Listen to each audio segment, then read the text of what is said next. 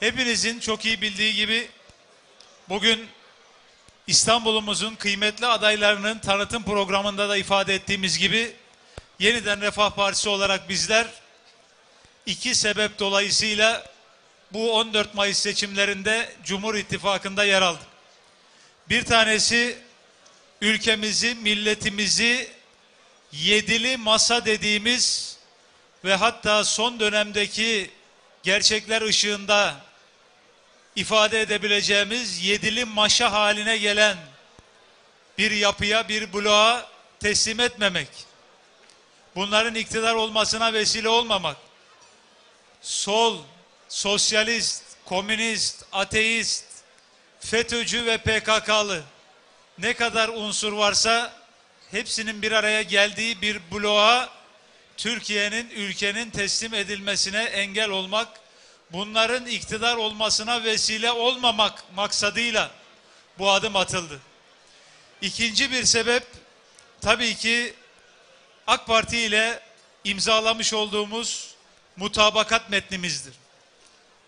Bu mutabakat metnimizde Yeniden Refah Partisi olarak yıllardan beri ifade ettiğimiz temel prensiplerimiz, ekonomi alanında, dış politika alanında, sosyal politikalar alanında bu mutabakat metniyle imza altına alınan bu adımların inşallah Cumhur İttifakı'nın zaferle çıkmasıyla, yeni kurulacak hükümet tarafından uygulanmasıyla milletimizin derdine derman olacağına inanıyoruz.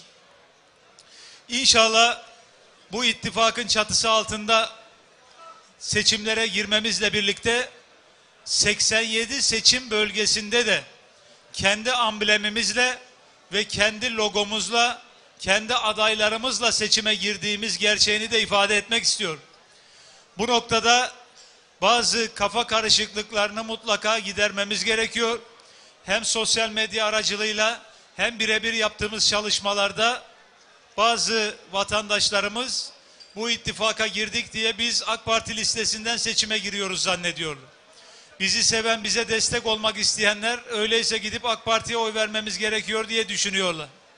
Veya bir kısmı ittifaka girmemize rağmen, kendi logomuz orada olmasına rağmen halen daha bizim tek bir parti olarak %7 barajını aşmak zorunda olduğumuzu zannediyor. Bu da doğru değil. Biz ittifak çatısı altında yer alarak tamamen baraj diye bir sorunu ortadan kaldırmış olduk. Çünkü ittifak partilerinin toplam oy oranı barajı geçtiği zaman ittifakta zaten bulunan bütün partilerde barajı aşmış sayılıyor. Yani biz bir seçim bölgesinde bir milletvekili çıkaracak oyu alsak, başka Türkiye'nin hiçbir yerinde hiçbir oy dahi almasak o bölgede o milletvekilini çıkartıyoruz, seçtiriyoruz. Hiçbir şekilde baraj diye bir tereddüt, baraj diye bir engel olması söz konusu değil. Bunu özellikle seçmenimize, halkımıza anlatmamız lazım. Ve yine evet Cumhur İttifakı çatısı altındayız ama bütün seçim bölgelerinde 87 bölgede 600 adayımızla birlikte kendi logomuz ve kendi amblemimizle seçimlere giriyoruz. Dolayısıyla Yeniden Refah Partisi'ni bizleri destekleyecek olanlar oylarını bizim logomuzun altına Yeniden Refah Partisi'ne basacak. Bu gerçeği de çok güzel bir şekilde anlatmamız lazım. İnşallah bu ittifak vesilesiyle bizler milli görüş kadrolarının tam 21 senelik meclis hasretine son vereceğiz ve 21 sene aradan sonra milli görüşü yeniden refahla meclise taşıyacağız Allah'ın izniyle.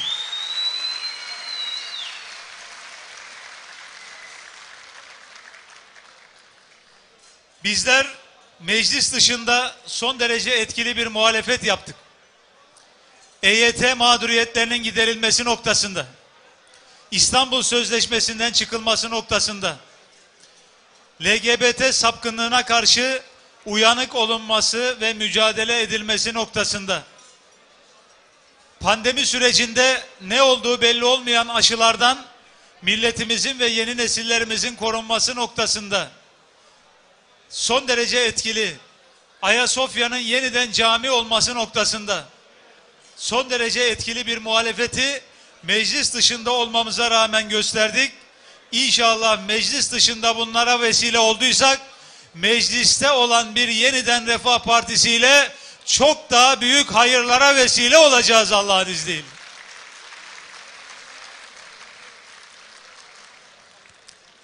Çok değerli milli görüşçüler, bir kez daha altını çizerek ifade etmek isterim ki biz Cumhur İttifakı'na yanlışlara ortak olmak için girmedik.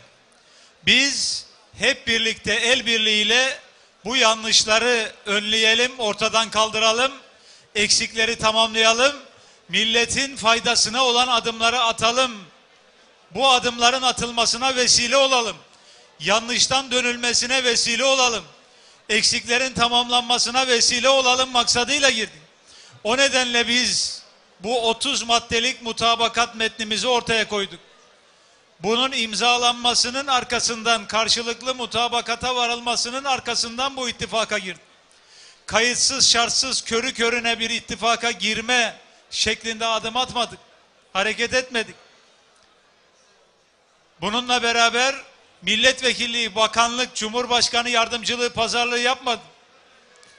Bize şu kadar bakanlık, bu kadar milletvekilliği verirseniz biz yanlışa da göz yumarız, yanlışa da doğru deriz. Böyle bir tavır, böyle bir tutum içerisinde yer almadı. Hayır, bizim partimizi kurduğumuz günden beri ortaya koyduğumuz temel prensipler var.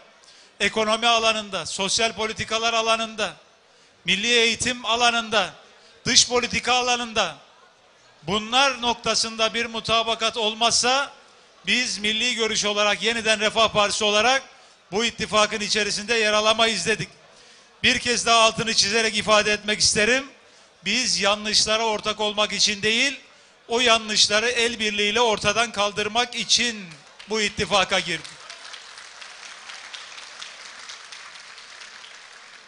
Bizim ittifak kararımız ilkeler ve prensipler üzerine inşa edilmiş bir karardı.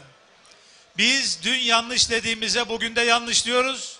Yarın da bundan sonra da yanlış demeye devam edeceğiz. Ve inşallah yanlış gördüklerimizi mecliste çok daha güçlü bir şekilde dile getireceğiz. Eksikleri tamamlamak ve bu yanlışları düzeltmek için dediğim gibi 30 maddenin aslında esas olduğu bir mutabakat metnimiz var. Şimdi bize bazen diyorlar ki efendim, merhum Erbakan hocamızın en ağır şekilde, en sert şekilde eleştirdiği AK Parti ile nasıl oldu da ittifak halinde bulundunuz? Erbakan hocamızın göremediği neyi gördünüz de siz bu ittifakın içine girdiniz? Biz ne diyoruz? Diyoruz ki bakın, evet, Erbakan hocamız en ağır eleştirileri yapıyordu. Ve diyordu ki bu eleştirileri ben, bu kardeşlerimiz yanlışlıktan dönsün diye yapıyorum. Onları sevdiğim için, onlar benim kardeşim ve talebem olduğu için, öğrencim olduğu için, onlar bilerek, isteyerek Türkiye'ye kötülük yapmak için bir hareketin içinde bulunmazlar. Bilerek, isteyerek Türkiye'ye ihanet edecek bir adımı atmazlar. Bilmeden, istemeden yanlışları, hataları oluyor. Ben de bu eleştirilerimi o hatalardan dönsünler diye yapıyorum. Niye eleştiriyordu Erbakan hocamız? Bizim mutabakat metnimizdeki o 30 maddeye uymadıkları için eleştiriyor.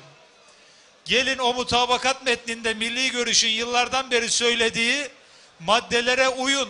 Bunları uygulayın. Ekonomide, dış politikada,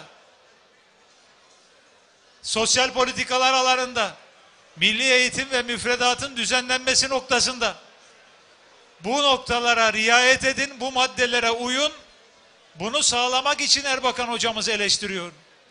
Şimdi biz Yeniden Refah Partisi olarak bu ittifaka girerken Erbakan hocamızın eleştiri getirdiği bütün noktalarda, bütün prensiplerde, bütün maddelerde bir mutabakat metni oluşturduk ve bunu karşılıklı olarak AK Parti ile imza altına aldık. Milletimizin önünde milletimize söz verdik. Eğer bunların uygulanmasına yönelik iradeyi, mutabakat metnini, imzayı Erbakan hocamız görse, bugün Erbakan hocamız da bizim yaptığımızın aynısını yapardı. Bu ülkenin, bu milletin bir dakika bile, bir saat bile kaybetmeye vakti yok. Bir an evvel şu maddelerimiz, şu prensiplerimiz uygulansın da kim uygularsa uygulasın. Erbakan hocamız da bugün bu tavır içerisinde olurdu. Dolayısıyla bizler dediğim gibi hep birlikte el birliğiyle bu yanlışları düzeltelim, eksikleri tamamlayalım. Yeni kurulacak hükümette, yeni dönemde Erbakan hocamızın o eleştirdiği hususlarda atılması gereken adımları atalım ve böylece Erbakan hocamızın milli görüşün söylediği bir noktada hükümet ve iktidar olsun maksadıyla bu adımı atmış bulunuyoruz. Ve inşallah bu vesileyle bizler Yeniden Refah Partimizi de meclise taşıyarak bu mutabakat metnimizdeki maddelerin Türkiye Büyük Millet Meclisi'nde takipçisi olacağız. Bunların uygulanması ve böylece milletimizin maddi ve manevi sıkıntılarından kurtulmasının inşallah mecliste takipçisi olacağız. Bu noktada biraz evvel söylediğim hususu tekrar ediyorum. Bir tarafta yedili masa ittifakı, LGBT aile bütünlüğümüze zarar vermez, Türk aile yapısını bozmaz diyen bir yedili masa. Eşcinsel evlilikler gayet normaldir, doğaldır ama gelin görün ki toplumumuz buna hazır değil, ülkemiz buna hazır değil, milletimiz buna hazır değil diyen bir yedili masa. İstanbul'da zulüm 1453'te başladı diyen bir yedili masa.